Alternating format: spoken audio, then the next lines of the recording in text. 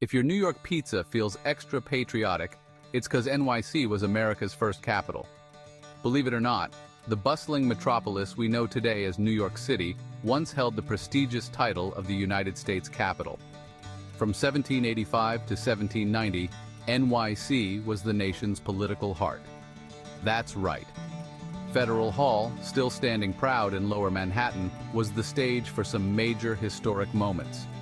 George Washington himself took the oath of office as the first president right here.